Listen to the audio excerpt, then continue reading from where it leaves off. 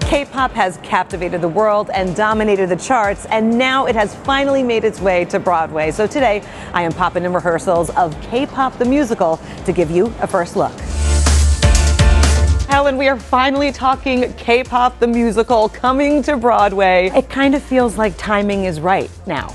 Yes, it definitely feels right. We've learned a lot while working on the show, and K-pop as a genre evolved so much. Now, when I first started working on it in 2014, not a lot of people knew about the genre, and now everybody knows it. Everybody listens to it on a daily basis, and yeah, it's just so great to be able to share this work with the audience right now. So the story of K-pop is a fictional K-pop star named Wee goes off stage on the biggest night of her career, and it sends ripple effects through her entire label, including an 8-piece boy band named Fate and a 5-piece girl band named Artemis. There's a lot of choreography. I mean, K-pop, the music, the dance, it all comes together to create this amazing visual that is part of the culture, and now we're taking that and putting a real spin on it to make it part of our musical. True story, before we started rolling, I said, I'm gonna ask you to teach me a move, and they go, we can't, it's too hard. So just give us one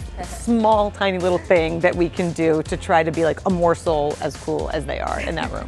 We'll teach you just a little bit of one of our point dances. Okay. Left shoulder, right shoulder, index, V, and index again. The lyrics goes, this is my Korea. 6, 7, go.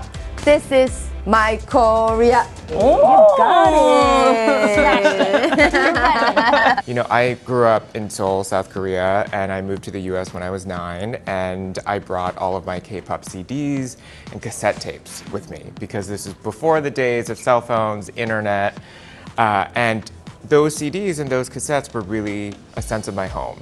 And so when this opportunity arose, I thought, oh, what a great way to talk about some of the big things that I've been thinking about since I was 9 years old. Like, what is family? What is home? How do you fit in as an outsider?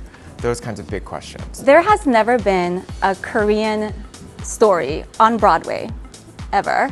And it really is an honor to share a little bit of my culture, my people, and our art. K-pop is such a pride for Korean people, and for me to be able to, play a small part in bringing that to this, land of dreams, this this street of dreams, Broadway. It's just incredible, and it's such an honor for me. And so I hope that people can see that joy, that pride, and that honor that I am experiencing right now.